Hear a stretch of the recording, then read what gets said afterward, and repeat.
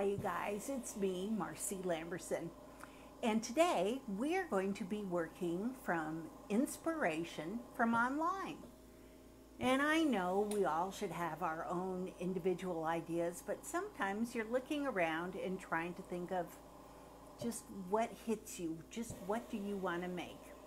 One of the places that I go as a sculptural artist is online, of course. And you know, for sculpture, holiday ornaments are a great way to get some ideas. It's November, and you know what? I tried to think hard. What would you want to see? Probably not a turkey. And I thought, what about Thanksgiving would make a good bead? And we probably don't want mashed potatoes either, or the turkey itself.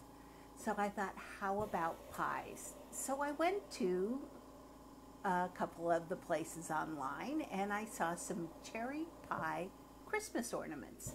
Well, yes, they're for Christmas, but boy, I think they work great for Thanksgiving too in the month of November. So today we are going to make cherry pie slices as beads. And I think it's going to be fun and really quite easy. So if you hang on a sec, I'll turn my camera around and we can get started. Hang on. Okay, let me set it into its slot.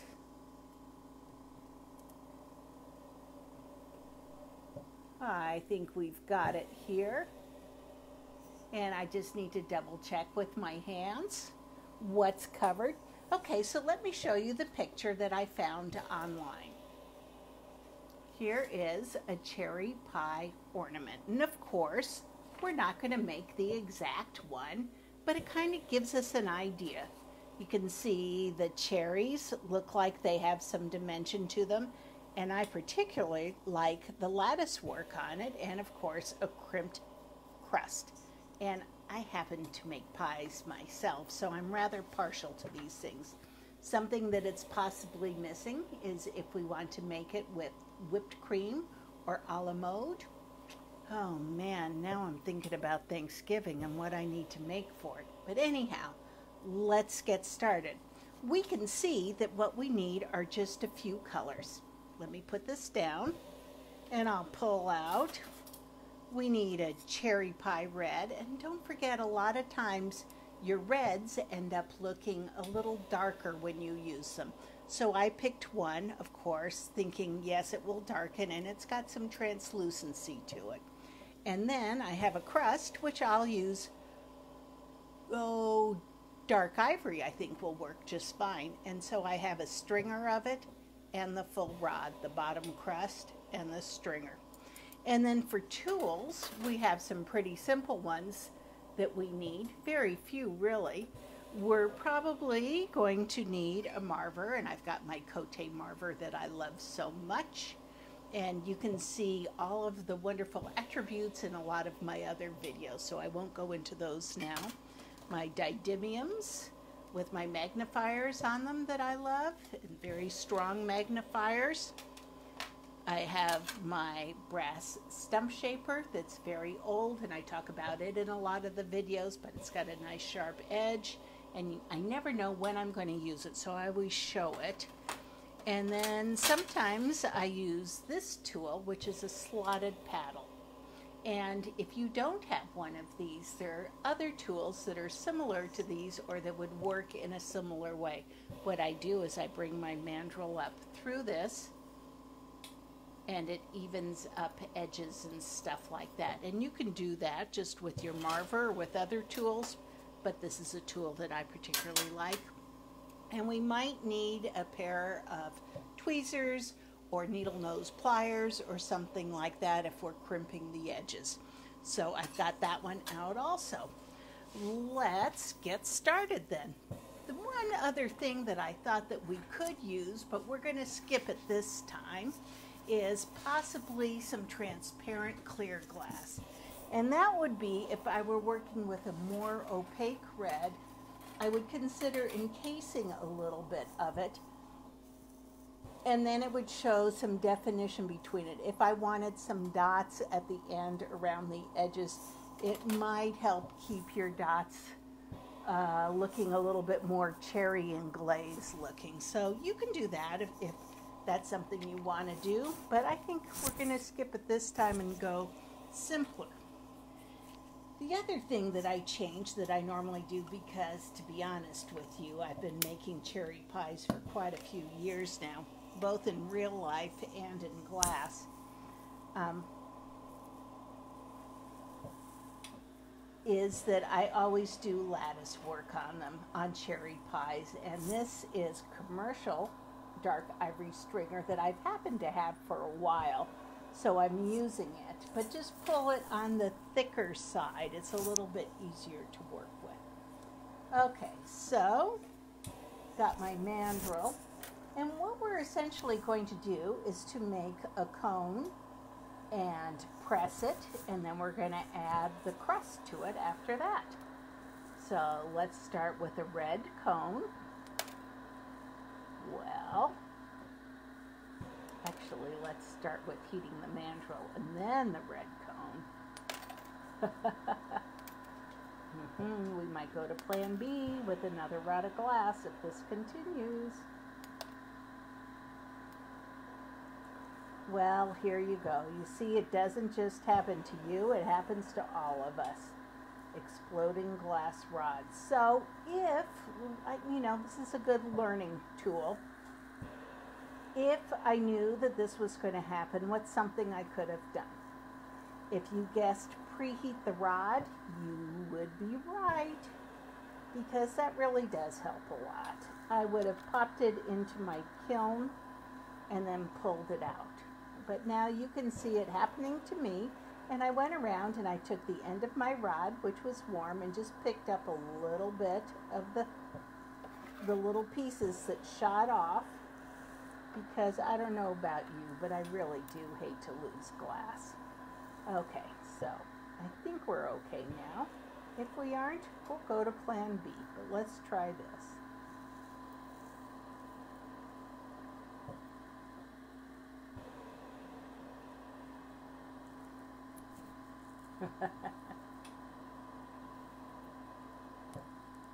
We will get this done.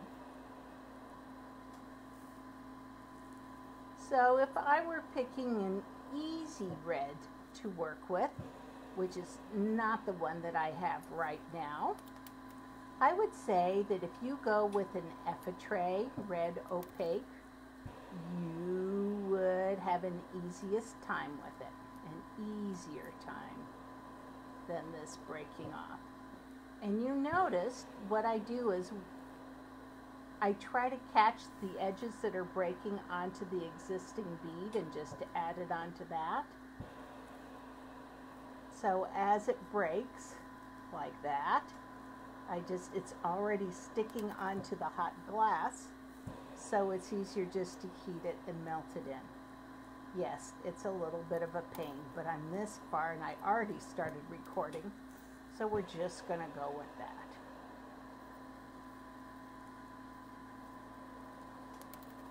Does it make you feel any better that it happened to somebody else that you know? Yeah, I know. I don't wish it for anybody, but it does happen. It's kind of a fact of life that once in a while you get rods that just don't want to behave, and this one especially in public does not. So depending upon how wide you want your cone to be, that's how much you will heat and put on. I want this to be a little bit wider. And don't forget, when you press it, it's going to get wider. However, I don't want to press it a whole lot because I haven't sworn yet. You should be very proud of me. But I'm thinking about it, just not doing it. I don't want to press it too far down because I don't want my pie too thin. If I press it too far down, I can always add another layer of glass. But I'm hoping that I can get enough of this rod onto here that we can continue and finish this tutorial.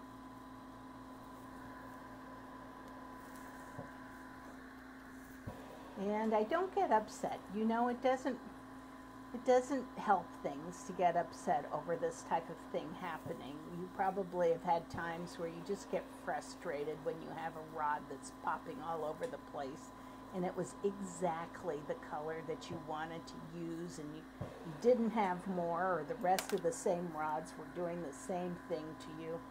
So, you know what? That's just what happens sometimes, and it happens to all of us. So you just kind of keep pushing forward, right? And that's what we're doing today. We'll just push forward a little bit more. And I almost have enough glass on here, which I'm very thankful for. And I'm also thankful that I don't get upset too easily. Okay, we've got enough glass on here that we can heat things up. Thank goodness, huh? That's what I get for choosing the prettiest red I could find. Okay, so let's heat this up, and we'll marver it into a cone, and then we will shape it into a pie. And normally, you saw how much time it took for me picking up the pieces of glass and everything else. That took up quite a bit of time, but normally you just zip, zip, zip and get that cone done and away you go. It's fast. But let's melt this in really carefully. Take time to marver it the way we want it. It needs to get heated up a little bit more to move the way we want it to move. Then we'll get it. Doesn't deter me. Now I've got my mind on cherry pie. Something tells me I might be making a trip to the store after this, and not for glass. Okay, let's keep going. We're marvering it. I want it more of a point, more of an angle. And this red is quite stiff, almost stiffer than the black that we normally use, which is interesting. So I'm heating it up, and you see my flame is pretty small. I like to work with a small flame. I have more control a lot of the time. Sometimes I turn it way up, but right now I hadn't planned on it. Okay, so see, I'm marvering it on a bit of an angle to make more of a point and to push the other glass farther along the way. We're going to keep going, heat it up more, get a little bit better shape before we press it, and then we can still work it a little bit more after that too. Let's get some more heat into this. See, it's pretty orange now, isn't it? Usually I don't work quite that hot, but this glass just wasn't moving as much as I wanted it to. Okay, so now let's press it down. Heat it up some more.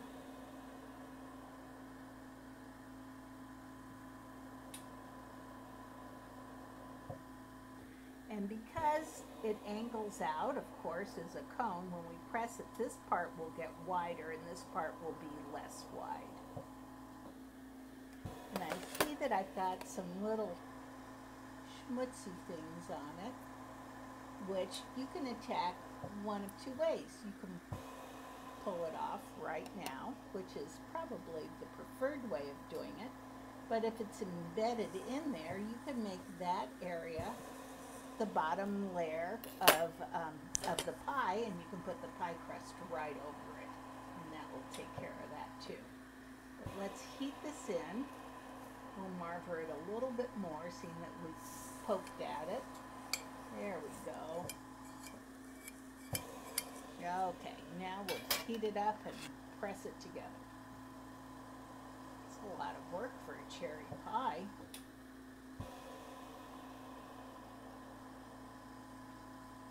Okay, so it's nice and orange, although this is quite stiff. I'm just going to press it so it becomes even with the front area. And we'll look to see what shape of a pie we have here. We're going to heat it back up, get the chill marks off of it, and then we'll look about any adjustments in shape. Okay, so I have my flat edge of my stump shaper. I can take it and just press it into more of a straight angle there. And I'll do the same on the other side. Make it a little bit more pie-like. Pressing, making it more into a piece of pie shape. And because we have the 3/32 mandrel here, it doesn't get to be quite as sharp of a point. You could pull the top edge forward a little bit, which is what I often do. I'll show you what I do, and then we can push it back if we don't like it, or we can leave it going forward if we do like it. Keep just the edge and a little bit farther in, and you take a piece of cool glass. You can just kind of pull it forward a little bit more. A little bit more. And I'm just pulling down the center a little bit. And I'm not having it stick to the mandrel. It's sticking out from the mandrel. And I'm holding it upside down so it doesn't fall into the mandrel. And I'm gently tapping it. See how we can make it look pointier by just bringing out the glass a little bit farther? Can you see that? So if you want it to look a little pointier, that's what you do. You just heat up your glass and pull a little bit of it forward. Careful to not having it touch the mandrel. Gives it a little bit more of a pie shape if that's what you want, the more specific acute angle on the front of it. Okay, so let's add some crust. We have some dark ivory, and this is old and the good stuff. Oh, I love a good dark ivory. It just has so much character to it. And what we're going to do is we're going to stripe it on the back. I like to stripe lengthwise usually, but you can stripe in any direction you want. And I'm heating up a little bit at a time and running it down, keeping the whole bead warm. If it's not on exactly right, don't worry. You don't want to go over the edges though, right? Because that's your pie crust you're putting on. And you don't want to put it on top of super hot glass. So while that's cooling, let's heat the front part and the side parts. And then what I do is I take my brass shaper. You can use any tool that will flatten a little bit, and I'm heating just the ivory glass, and I'm just going to flatten it a little bit. We're just turning it more into a flat crust. I'm heating it up. Because there's some divots from where I striped it on, we want to flatten it. Make it very crust-like. So I'm just gently rubbing the bottom to flatten it. See how it's more crust-like that way? We even got some of the brown on it. But we do need to get up to the sides, and that's partly where your ivory stringer comes in, because boy, that's going to make life easier for you. What I'm going to do is go around the hole, striping on the red part of the bead. And if it comes up just a little bit over this part, don't worry, because you have a crust that you're putting on. And we can attach the whole thing. So see, I'm just adding it right along the edges here. I'm just heating up a little bit at a time. I don't want to have a lot of extra glass on there. It's easier to keep control of just having as much as you need, and I don't want to go over the edges. So I'm watching carefully to make sure it stays within the pie area. And I need a little bit more down here. And I need a little bit on the other side of the mandrel. Okay. So now we have glass where we need it to form up that crust there. And I'm going to heat the rest of the bead first before I get into the ivory edge, the bottom crust, the sides of the pie. And I'm going to go slowly. See how I'm angling this underneath the flame? I'm trying to keep the mandrel out of the flame and just get the glass in the flame. So as I do it, I'm just going to barely touch with the flat side, and you've got a lot of other different tools on the market that will do the same thing. I'm just flattening it. So heating the area and trying to even out the crust a little bit. Improving my baking skills, one piece of glass at a time. Okay, and you have smaller tools that might get into some of those crevices a little bit better for heating. Use them. Use whatever tools make you most comfortable. Okay, so see how that's smooth there? We still have an upper crust to take care of and some lattice work. So I'm going to look around and see, do I have any chill marks on this I need to take care of? We have lattice, and then we have the crust that comes out this way. So for the crust that comes out that way,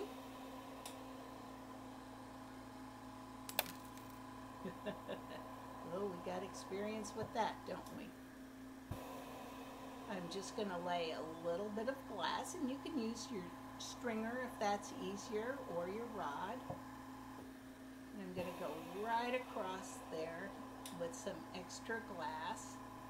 And I see that I've got a little more on this side than this side. I'm going to try and even it up a little bit. So I'm adding a little bit to this side, just trying to make it even. We aren't going to crimp that yet. We're going to wait until after we've done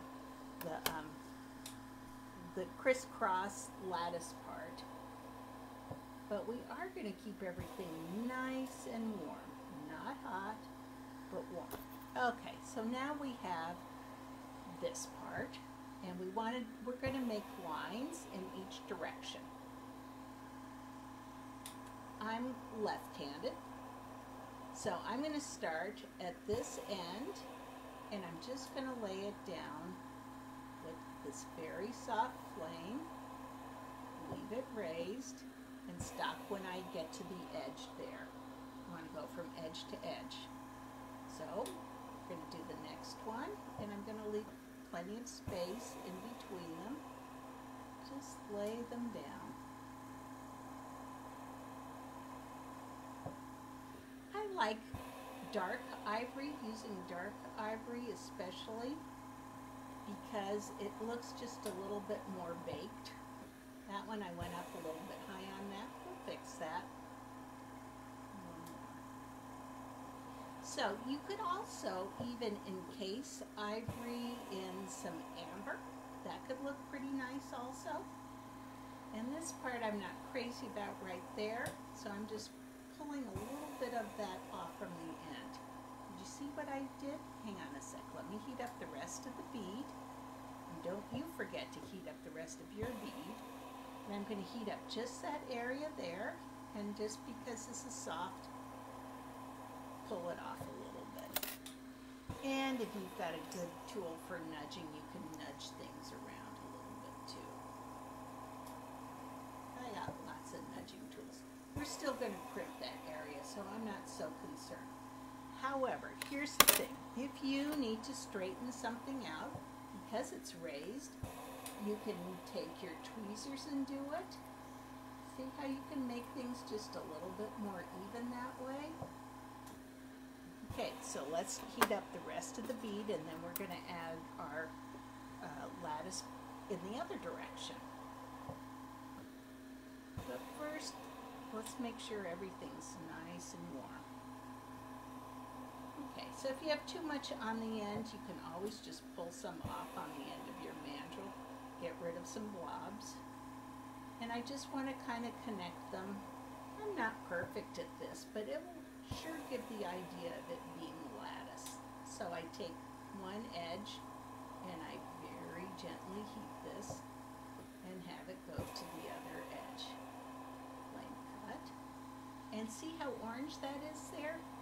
I want to let that cool down before I go anywhere near that so it doesn't all melt together without my permission. Okay, so I stop there. Let's go go to this side. A little more. Stop. Let it cool over there. Warm up other areas that need a little heat. Okay, take off blobs on the end of your stringer. So you see you can go with a smaller stringer if that's easier for you. Encased stringer sometimes makes it easier. But see how it's giving it a lattice look? That's what you're going for. We'll do just one more little one across there. Okay, I'd say that's enough lattice. It certainly looks like lattice that way. Now normally, well, first let's crimp this and then I'll show you the last thing. There are a couple of ways to crimp it. You can take tweezers, you can take needle nose pliers, you can take specific tools for it, you can do it however you want. You can even add one more layer of pie crust if you want it extending a little bit more. Let's make this a little bit higher. It'll be a little easier to work with that way. So I just added a little bit more, and I'll use my needle nose pliers. I'm going in and heating just the top, the pie crust area, and I'm going to go in and smush and give it just a little turn. Go a little farther down, smush, and give it a little twist of I'm just twisting my wrist a little bit. Heating it up, twisting my wrist. Heating up the area, twisting my wrist, always in the same direction. It's just like if you were making a real pie crust, but I don't know how many of you have had the opportunity to do that. So if you get to make a pie, make it however you want, but see how it gives it just a little bit of that fluting like pies have. Okay, so normally, I don't know about you, but I like to eat my pie with ice cream, and usually it's vanilla ice cream. However, your vanilla ice cream would look the same because I would use this ivory again, and it wouldn't show up as much on your pie crust that you've made. So maybe we should add some whipped cream instead. And to add whipped cream, I hadn't planned on this in advance, but I would use some white that is encased with transparent clear. So we're going to add just a little bit of that, some whipped cream to this, just so you know how to do it. And maybe you're going to want to make a blueberry pie instead, or an apple pie, and I certainly have made a lot of little pumpkin pies. Don't make apple pies because they're too close in the crust color, and I like some difference. So I've got a little plop of the transparent and white, and I made a little ball there. And if I wanted to continue up a little bit more, I can add a little bit and just kind of spread it out and give it a little bit of a twirl. And I'm just twirling it a little bit and pulling it up. So now we have whipped cream on our cherry pie. You see that? You see the side view, see the bottom and the edge. So this, my friends, is the cherry pie that you just made. And of course, that red, which looks black now, will be a gorgeous red tomorrow when the kiln finishes with it. Thanks for joining me. This is Marcy Lamberson, and don't forget to subscribe below, and you know that little bell thing there. If you want to see whenever I have something new, click on that and it will give you a notification of that, and you can find me on Facebook and Instagram under Marcy Lamberson, or maybe in classes around the United States or abroad. I teach Lampwork too. Take care, everyone. Thanks for joining me. Bye.